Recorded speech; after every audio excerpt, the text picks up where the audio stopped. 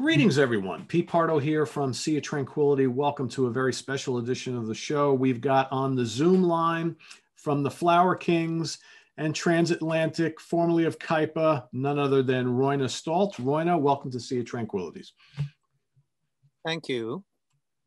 So, Roine, I don't know if we actually met a couple times many years ago. We met at Nearfest once, and then when the Flower Kings played at the New Jersey Prague House, we also spent a little bit of time there. But that's quite a while ago. I mean, that's what, 10, 15 years ago, I think, something like that. Must have been, yeah, 10 years. Did you say Nearfest? Yeah, Nearfest. So Nearfest was probably like 2002 or 3. Is that when you played there? Yeah, could have been, yeah. When we had the big band with Daniel Gildenlöv and Hasse Brunison. Yes. Is it that one? Yeah, absolutely. Yep. Yeah. I think Camel played the same night or the same Nearfest. Yeah. Yep. Okay. So then I remember. See, I'm not that old. Well, I'm very old, but I still remember that one. Yeah. There you go. Our memories are working good. That's good. That's good. So we got Roine on the show today because, of course, we want to talk about the brand new Flower Kings album, which I'm actually showing right now, which is called Islands on Inside Out Music, brand new double album. So the album was released just under a year after Waiting for Miracles, which, short span of time, but due to COVID-19, the band had to record this album with everybody contributing from their own homes and home studios. So can you tell us a little bit about, how that process worked? Was that very difficult to put this album together based on the limitations due to the pandemic? Did it change the way the album, maybe the way you originally envisioned the album? Did that whole situation change how Islands turned out at all? Well, I think actually this is something that we have done before, because just about every band that I've been in, I think although the very first version of Flower Kings, we were actually from the same town. So that would be like Hasse, me, and Thomas Bodin, and Michael, my brother, on bass, and then we had the drummer coming from the south of Sweden. But that was easy. So every time we were rehearsing or recording something, he had to come here, But that was one guy. But now, just about every band, I mean, Transatlantic, we have 2 guys in America, 1 guy in England, and me here in Sweden. And the Sea Within, the same thing. Tom Brislin from America, Marco Miniman, California, and Jonas Rangel that now resides in Austria, and Daniel Gildenlöv and Casey McPherson, USA, of course. Yep. So I mean, I have a history of making albums with people from different continents. So I mean, looking at the Flower Kings, yes, we have tried the last 20 years to actually get together in a studio to record or to track the backing tracks and work out the songs together in a studio. So yes, it was different in a way, but at the same time, there's so much work that has been done sending files back and forth, and the way you can do it today. I mean, there was a time when if you were working with someone that was living far away from here, living in California, then you had to actually send reel-to-reel tapes. And that's kind of a dangerous business, sending away stuff, original tapes. But nowadays you can send files. So I would say the technical aspects of doing an album like this, I think, is not the problem or the big problem. I think the thing that you would like to do different is you would actually like to get together in the same room. You have a coffee, have a talk about the songs. When someone is tracking a piano or someone is tracking drums, you can be, there in the same studio, in the same room, and you can talk about it and you can give advice and discuss the music. So I think that's the big difference. But and also this time, since not everyone has like experience of recording themselves, to up to the standard, then of course, for me was a little bit of giving advice to Mirko, who was tracking the drums in Italy, and he has a studio, a small rehearsal studio, but he was just starting to build up, more like professional, I would say, with professional microphones and sound interfaces and stuff like that, and didn't have the I would say the longer experience of tracking drums on his own and making that up to professional standards. So I had to assist him, via emails and via Skype and stuff like that. And I mean, in the end, of course, we had lots of time because Sure. Yeah. the way things turned out this year, with no gigs and everything is folding down, and what else can we do? And that's also one of the reasons why we started working on an album at the time, in March, I think. The initial plan was probably to start sometime late summer, writing songs and working on a new album. So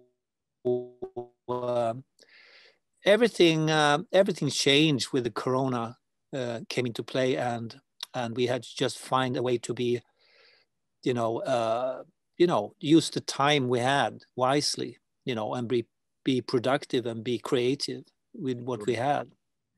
Yeah, so it sounds to me like almost like business as usual for you guys, although, missing the personal touch, obviously, of being all together. But I think because of Corona, you were able to actually get this new project, this new album finished a little bit earlier. And, and it sounds to me like, based on listening to this album and the previous album, I think the current lineup is gelling really well together. So how is it like, so Zach is fairly new to the band. So how is Zach like finding a good home in the Flower Kings now? Is his style and that he brings to the table, is that all kind of meshing really well with the rest of the guys? Yeah, definitely. I mean, him and Mirko, the drummer, they came in at the exact same time, but I've known Zach for about 10 years because the first time he contacted me 10 years ago or even more than 10 years, maybe 12 years ago, he contacted me to see if I could produce an album with his own band, An Endless Sporadic. And I said, yeah, I could do that. The condition is that you come to Sweden. And I think he wanted to come to Sweden and meet me. So I said, yeah, we can do that. And at the time, Jonas had a studio in the south of Sweden, like a small, more like a demo studio. So Zach came here with his then drummer, Andy, and so I produced the Endless Sporadic album. So we've known each other for a very long time. And Mirko was someone that I got to know about 3 years ago, I think, basically through the internet. And we were connecting, and he was playing drums and stuff. And, we were just, connecting through Facebook, I think. But Zach, I've known for 10 or 12 years, and we've been in contact now and then, I think, and even after that album that I produced, I think I played guitar and some other stuff he produced and recorded. And also I remember when I was in the United States with Steve Hackett touring, we met up a couple of times, on shows and stuff like that. So Zach actually came in because he saw on the internet that there were plans for the Flower Kings to play again in, I think at the time, the first thing we did was a tour in South America. So the word got out, and he probably saw that, and he offered his services as the second keyboardist. He said, I can be the second. I know your music so well. I can be the second keyboardist. And frankly, I didn't know him as a keyboard player because when I produced the Sporadic album, he was mainly playing guitar. Oh, okay. Yeah, so that I saw him more like a guitar player, and songwriter. And of course, we also met on the latest cruise to the Edge, I think, and possibly on the Progressive Nation. I can't remember now, but we met many, many times. But I saw him as a as a guitar player, you know. But he said, yeah, I play keyboard too, and I think I can learn the Flower King songs. So I just asked him to you know, learn a few, like whatever, 5 or 10 minutes of The Truth Will Set You Free or something like that, and you know, to see if he could actually play it. So he sent me stuff and it sounded great. So I said, yeah, wow, I didn't know that. You play great keyboards, you know, and great sounds and everything. And you covered all the detail, the tiny little details that I think even Thomas didn't cover. So yeah, and it was good because I knew him from many years ago. So I knew he was a nice guy. And, you know, we have the same kind of humor, and you know, he's easy to be around. So I think that's very important also when you're touring, that you have people around you that make you smile, you know, and yeah. So that's how that came about, and now we've been touring and playing and recording for two and a half years, I think. Sure. So let's go back a few years. So after you released Desolation Rose in 2013, you kind of took a little break from the band and put the band on the back burner. Was that more a decision just to kind of take a break after, you know, 20 plus years of constant album tour for the Flower Kings type of thing? Or was it because you had a lot of other projects you were working on? And any reason for the little breather there from the Flower Kings for a couple of years? I think it was probably a combination of both. I think it was, yes, I think mainly because we've been going for a very, very long time and releasing many, many albums. And it kind of felt that we were not being as creative as I thought we should be, if you know what I mean. Yeah. And we a little bit sort of lost the creativity and the wild styles and rides we did in the beginning, you know, and everything turned out to be more conform and more calculated, Sure. if I dare say so. And also I felt that maybe the commitment or the heart wasn't in there all the time, you know. So it just felt like I was running a business that half the band didn't care much about. So I think that's if you put in so much time, it's kind of heartbreaking to see that all the time you put in is not sort of appreciated the way it should be, I think. So I think that's one of the reasons I felt that maybe I just stop now and tell the guys that we take a break for whatever, couple of years or forever, whatever. Right. And because I frankly, I didn't know. It didn't feel like we should just go on and make albums or touring just for the sake of touring or bringing in the money or whatever. Sure. So that happened, you know, and I felt quite good about being like sort of a free agent again, and I could do whatever I wanted. And I got the offer to tour for about a year with Steve Hackett, almost 100 shows. And in the middle of all that, I also got the offer to do the album with John Anderson. Yeah. So I was in a happy place, you know, for a couple of years there. And then I think this thing with the Flower Kings just came up. We had an offer from a promoter in South America. So just out of the blue, this came up, and I said, I don't even have a band, but of course I can come down to South America and I can put together a band, you know, and we can play Flower Kings music, but it's not the Flower Kings. And they were okay with that. So that's how it started again, you know, and I contacted Hasse, of course, and Jonas, and then we got Mirko and Zach in. And, you know, it felt good. So that's the reason we continued. There you go. Yeah. I got to say, I can remember a few years ago going to see Steve Hackett here in New York, because I'm from New York.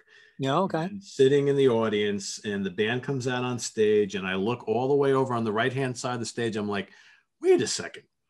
that's Roine Stolt playing bass over there. And I tapped my buddy and I'm like, that's Roine from the Flower Kings. I had no idea. I mean, you guys kept that pretty quiet because I don't remember hearing about that at all. And I thought it was just great seeing you up there with Steve Hackett and all those other musicians. I mean, it was a really magical show. So I'm not surprised you jumped at the opportunity to do that.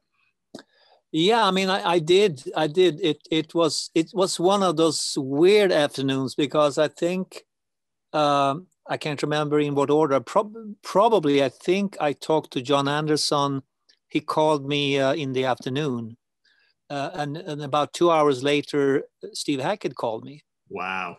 Yeah, and I was when I finished that phone call, I was thinking, wow, what a strange day, you know. First, the singer from Yes called me, and of course we were already working on the album, but still, there's John Anderson calling me, you know, and then Steve Hackett is calling and asking me to come out with him and play old Genesis music. Yeah. Thought, wow, that's a weird day, you know. That is a weird day. A connection with the past and my youth and my teenage years, listening to, you know, whatever, Topographic Oceans or Selling England by the Pound. So that was kind of surreal moment, actually.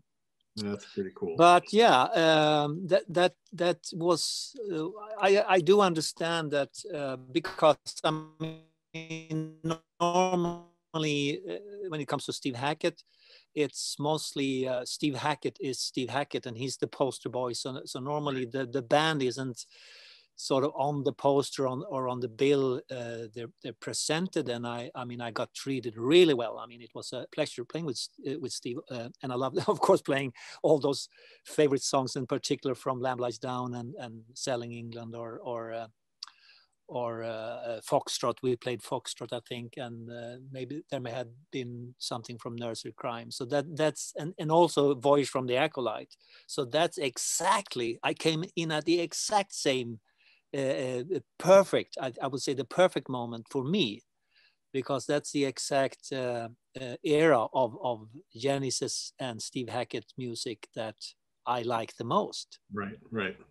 So that was kind of a miracle for me, because I mean I like everything, but in particular I like Steve Hackett's first few solo albums, and I like, of course, from Nursery Crime up to, I would say, possibly Trick of a Tail or Wind and Wuthering, you know. Right. All the classic stuff. Yep. Yeah. Definitely. Yeah. So back to Islands. So it's another double album, which you guys are pretty good at putting together double albums. You've got a few of them under your belt, right? Yeah. But here it's more of it's a double album set, but it's more a collection of shorter songs. Mm-hmm. So how hard was it for you this time around not to, put forth a whole bunch of like big epic tracks, instead kind of create, close to 90 minutes worth of music, all comprised of shorter songs? Was that any easier or any harder for you? It wasn't, to be honest, it wasn't much difference because in reality, I mean, looking from the inside, you have to understand that an album like Flower Power, which is a loved album by many fans, and if you look at Garden of Dreams, that is the big song on that one. Sure. Garden of Dreams is actually pretty much the same as we did this time. Garden of Dreams was probably 15 or 20 songs that we put together. Yeah. In Garden of Dreams as one song, So whatever there was, like a synth chord, or there was a bass and drum ringing out, and then the piano starts, it's the same thing. The difference we did this time that we actually named and they had their own index numbers, and I don't know why we did that. It was probably something I wanted to try, to just have the songs separated so you can actually listen to them. That I think actually most people will do. They will listen to at least one CD at a time. And then I think it has the same effect as if you're listening to Garden of Dreams, or, I mean, there's other songs too, like Start As We Are, or The Truth Will Set You Free. In some respect, I think there are different sections that we just glued together. into whatever, a 30-minute song or a 40-minute song. And this time we did glue them together carefully. So if you listen to the album, you can hear that it fades out and then fades in. And some places it doesn't fade out or fade in. It's just like it's a new song starting, you know. Right. But you can hear sometimes a melody coming up from one song and then it's entering into another song 10 or 15 minutes later, you know. There's even lyrics phrases that sort of comes back, and small riffs and things that that we sort of sprinkled out over the album, you know, and like almost like Easter eggs, you know. For anyone who's listening many times, they will sort of discover these little Easter eggs, you know. So it's just a different way of doing it, and in my mind, it's really just a different way of doing an epic, you know. This is the epic. I mean, Islands is the epic, but we have these songs as separated songs with different names and different indexes. Sure. Do you have any favorite tracks on the album? And maybe you can talk a little bit about some of the lyrical themes that are going on throughout Islands. Well, starting with the lyrical themes, I think the reason the album is called Islands is because based on the term isolation. Mm-hmm. And in the sense that an island is isolated from the land, if you know what I mean, by sea.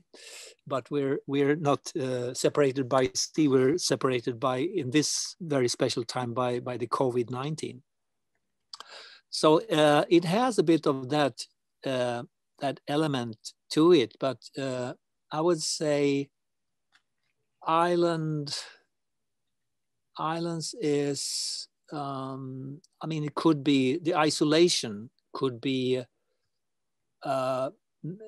coming from many different places. I mean, the way just like we're doing now, we're on the computer, you know, talking to each other, you know, and you used to talk on the telephone. That's how we started doing interviews. Not saying that this is any. I mean, it works. It's fine. But I mean, I think people spend many hours a day now in front of the computer, in front of their telephone, of course, or their iPad or whatever. You know, that's the way we communicate. We put up stuff, you know, on Instagram and Twitter, and we wait for the reaction.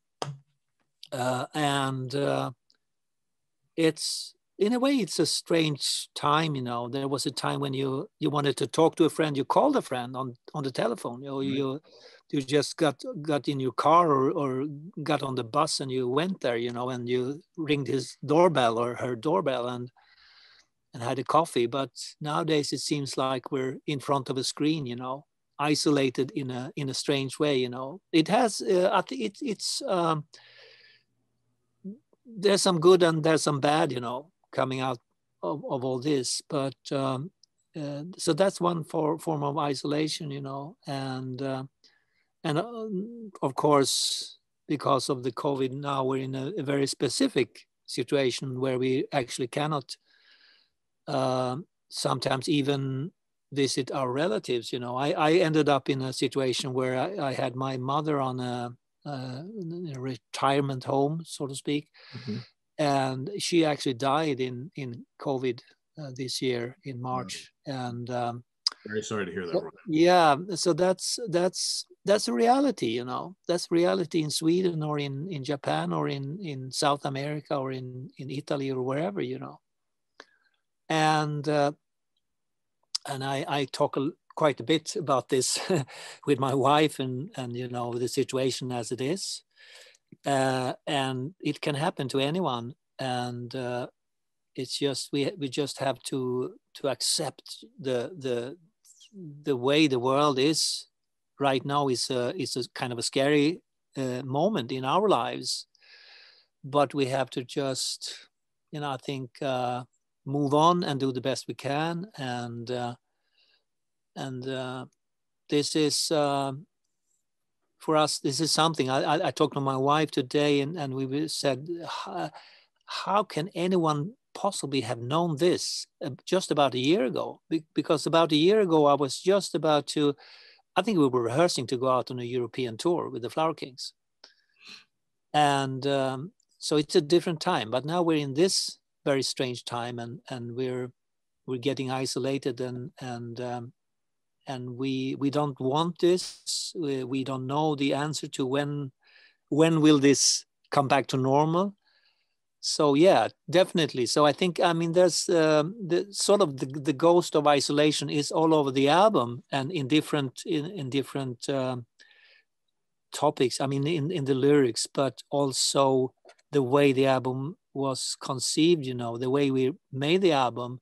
So for us as a band, we will always remember this album as a special album, because we soldier on and we did the album, and it has the mark of the COVID, and it has the mark of the isolation on it. So and I think too, you know, and I was very surprised when I got it to see this. I get the CD in the mail, and lo and behold, there is this spectacular artwork from Roger Dean, none other than Roger Dean, and here with these floating islands, right? Again, back to the idea of isolation. And on one of the islands here, you have 5 individuals, right? And I'm showing everybody the cover here now. So, you know, how cool was it to get Roger Dean to work with you on this, and to, in my opinion, perfectly convey everything that you just said in the art that adorns the album? Yeah, and that's scary. I wouldn't say I totally believe in the supernatural, but I think it was kind of meant to be, and I tell you why.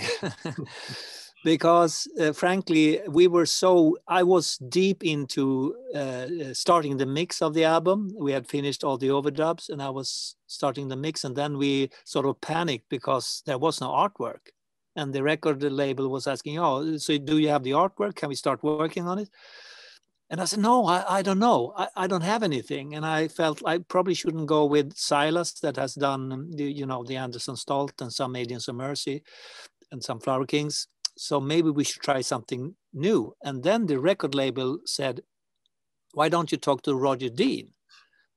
And that, I don't know why, but that idea didn't enter my mind, to even ask Roger Dean. Probably because I felt that Roger is so connected with Yes and Yes music and everything, Steve Howe and all that. So, but then, okay, so this seemed like the record label was keen on that for obvious reasons. And when I mentioned to the band members, they said, yeah, that's great. Let's see what Roger Dean has. So I sort of, okay. Oh, well, we can talk to him and see what he has. And then Roger sent me a mail and he said, well, I'm working on 2 things right now, and maybe one of them could. So he sent me over to JPEGs, I think. And it was just like sketches. And he said, here's one. And that was kind of a little bit darker. And then he had this one that he called Island Ferry. Wow. And I was I just stopped and said, Island Ferry? This is spooky, because it's perfect, right? Yeah. Yeah, we just decided that we call the album Islands. And he had this, and he had this, I don't know if that was actually 5 figures on this one, on this plateau, or that's something he put in later. I don't even remember what the first draft looked like. But it was just so scary that he had something that was called Island Ferry. And I said, we're going to call the album Islands. Yeah. Despite the fact that there's a King Crimson album called Islands, from whatever, 71 or something. I think the other band members in Flower Kings, they weren't even aware of the fact that there was a King Crimson album called Islands. And our record label didn't seem to care either. So anyway, and and it was just, the more I looked at it, I just felt like, well, this is meant to be, This is probably meant to be. And then I think Roger took about a week or 10 days to finish the painting. And this is what you see. And it's perfect. You guys together. Yeah, absolutely. Yeah. So very cool. So in addition to all this, we've heard just over the last week or so news about the new Transatlantic album, which is going to come out in early 2021. Not a lot of information about the music and whatnot, but we've heard about all these different versions that will come out. So there's going to be a double disc set. There's going to be a single CD release, which is going to have slightly different versions of what you have on the double disc set. There's going to be a version that's got like LPs and all sorts of stuff. So pretty exciting. I know Transatlantic has a lot of fans, and it's been a while since we've seen a new Transatlantic release. So any little bit of information you have about the upcoming album? I'm not sure what I actually can tell right now. I can tell that we started working on the album September, or we got together September last year. So that's more than a year ago. To start writing and doing backing tracks and stuff. And then it's been put on hold because we've been doing other things. We've been out touring. I think they've been out with Flying Colors and maybe with Neil Moore's band and possibly Marillion, I would guess. So it's been put on hold, and then we sort of we got it up to speed again and listening and then evaluating what we had, and then lots of discussions as always with Transatlantic, and end of the discussion we came to the conclusion that let's make 2 albums or actually 3 albums. Why not, right? Well, one single album that is sort of slimmed down in many aspects, slimmed down, and then one full bloated mastodon of an album, actually. So more of everything, as I usually say. Let's have more of everything. Sure. Well, it's 2 albums and great artwork. I think that most people have seen by now.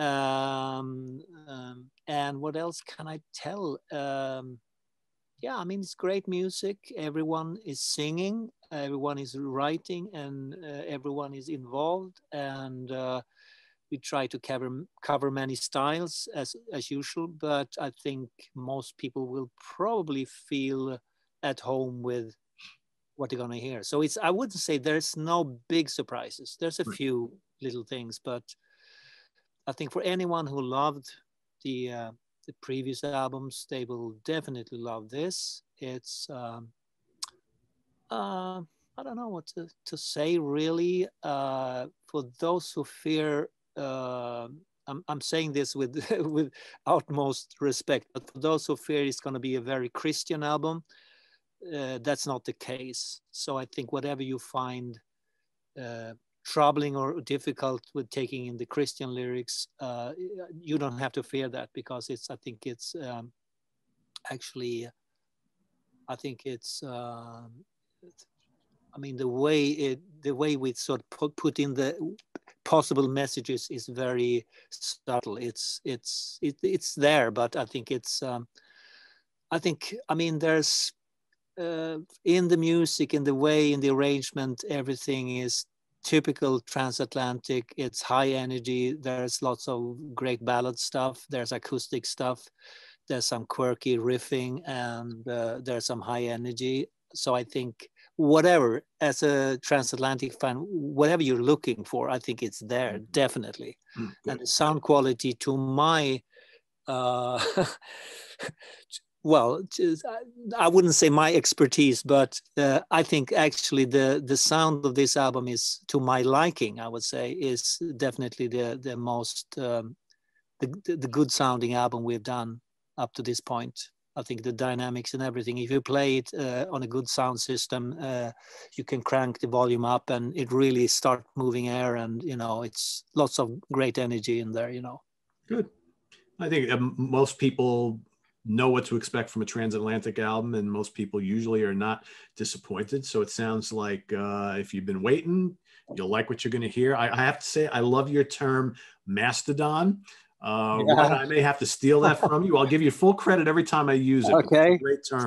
5%, 5%. That sounds about right. We can do that. Yeah. So in closing here today, Mm. so you've been active on the music scene and in on the prog scene now since the 70s with Kaipa. Mm. So kind of in closing today, could you talk a little bit about how different it is to be a creator of music today as compared to 1977, for instance? I mean, is it still essentially the same type of thing, or with the all the different technology and all that, has it drastically changed music so much that for you it's like a different beast looking at 1977 as opposed to 2020? Is there anything the same, or is it mostly the whole music world is just completely different now? Well, the music world is definitely different, I have to say. It's difficult for me to tell really the differences in the sense that you have to remember that when I started out as a professional, I was actually 17, I think. Right. Right. So, I mean, looking at it now, 17, when you're 17, you think you've grown up. But when I'm Oh, looking at the 17-year-old now, I think, oh, these are kids, they know nothing. at 17, But, we know everything. We're ready to yeah, tackle the world. exactly. And now I know that I know nothing. That's very sad. Yeah. No, actually, so I think I started out very blue-eyed, just happy to be in the music business, and we got a record deal with Decca, and I said, oh, that's the same record label as Rolling Stones, and here we are, making our first album, and it was magical. But and then you go on and then you make more albums, and then you get a little bit jaded, and touring and everything, and then you start looking for different things, be creative in other ways. And I mean, here I am now, and I think I probably I haven't counted, but possibly over 200 uh, recordings, I think, or records, albums. So it's crazy with all these bands, over the years. Yeah. And it would be easy to think that it's sort of it sort of lost its I don't know, its sheen, or it's I mean, the way it was, it has changed. The music I would say the scene has changed in a way, but I haven't. If I look inside, I haven't changed that much, Right. because when I walk on stage, I'm the same guy as I was when I was 17. I have my guitar, I have my amp, I have my pedals. I try to listen to the other guys. I try to enjoy the company of the other musicians. I try to enjoy the energy coming from the audience. I try to enjoy the traveling, coming to different cities and going downtown, or watching the architecture or whatever, what you do when you have a free afternoon, go have a coffee somewhere, and look at somewhere in Germany or in Sao Paulo or whatever, So it's great to be a touring musician. I love it. I love to be in the recording studio. Recording studio is probably the place where things have changed the most, because as I mentioned, I mean, there was a time when you recorded reel to reel, and you couldn't really go on doing too many takes to reel, because that, I mean, just the way it is, Now you have the digital technology. Just about everything is different in that sense, and then you can have your own studios at home, and you can record whatever 250 channels of sounds. You can make 46 guitar solos if you want. I don't do that. I don't do that anymore. I used to do many different takes, but I try to be spontaneous. But it is indeed a very with high quality. You can actually record an album at home. So I think that's the big difference, And the other big difference is, of course, I mean, all the technicalities of touring. I mean, when I started playing with Kaipa, it was just 4 guys, and we went out and we carried the equipment. We did all the finances. We had a bus and the equipment, and we just we're touring around and carrying our own, and then we got crew in, and then the crew is growing, and you have a sound guy, and suddenly you're finding yourself touring around with many different people, and people who sell merchandise, and you know, it's growing, and so many people on the payroll. So to even do, and even flying, I mean, to even start doing a tour, you got to have money. Sure. I mean, someone who doesn't have money can't tour. It's impossible. You can't go down to South America. You can't go to Japan. You got to have the money, or you got to be offered the money enough to be able to tour. So I think that is the big difference. And everything's gotten more complicated. Everything that's around the actual playing or the actual recording of music has gotten incredibly, and now, I mean, for certain things, we have lawyers, you know, we have people doing the paperwork because we can't even read through the contracts, because there's like 46 pages of contracts that you need to read through, you know. Yeah. So you need to pay people to read these contracts. It's crazy. It's a crazy world. Yeah, it's the business side of it that's really changed. I think. Yeah, but I mean, I'm the same. Yeah, I'm the same, and I'm the happiest when I just can go grab my guitar, put on my amp, and dial in my favorite sound and play with my friends, and I don't think in dollars or kroner or pounds or anything. I mean, the money isn't there, you know. Yeah. Yeah. And it's, and I have to say that was lovely to work with John Anderson, who is, as you know, kind of a famous and a person that's sold millions and millions and millions. Yep. But I think during all the work we did on the album, we never talked about money. He never mentioned money. And that was so liberating to meet someone, because even the musicians coming in now and people that you're working with, you know, or engineers or whatever, you know, they start talking money almost immediately. Immediately, yeah. Yeah, they negotiating money, and working with John, we didn't even talk. We talked about the music, and when that was done, then we did a deal, you know, and we did a good deal. But that was so liberating to find someone that's been so long in the business and I wouldn't say he's not money driven. I don't know, but it was anyway very liberating to not talk at all about money. We just talked about the music. The music was the priority from day one until we finished the album. That's good to hear. Yeah, definitely. It's all about the creation, right? Absolutely. Yeah, that's pretty much where I am now. Also, I mean, money is, I don't count my money. I have money, but it doesn't matter. A normal day for me, it's about creating, you know. I see if I can come up with something that I can use later, you know, a melody, some lyrics, orchestration, whatever, you know. And that's what I'm living for. I mean, my family, of course, but I mean, I'm creating every day. So I'm working about well, 7 days.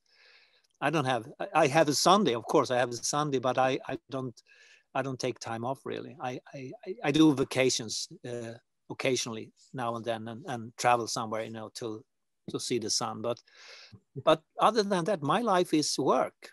Yeah. I'm pretty much like anyone, like Frank Zappa. I mean, they worked all the time. Paul McCartney, these people work. Bruce Springsteen. They're not slackers. They work, you know, and they work hard for their money. So it's lovely to be able to work with what you love, and to be able to be creative every day, and be curious, you know, to think about next week, next month, next year, and see something on the horizon that you can possibly create.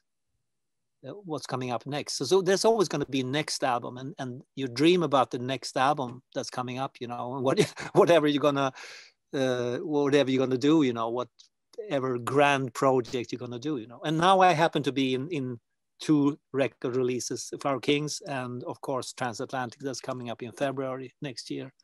So it's a great time, you know. It's a good time. Well, you know how they say, finish one album and then start the next one, right? Yeah. Crazy times. Yeah. So real quick, because you mentioned him earlier, and I know a lot of people always ask about him. How's Thomas Boden doing these days? Frankly, I have to say, and you have to understand this from the right point of view. I don't know what to say really, but we don't have much contact. Oh, you don't? Okay. No, we don't. We don't.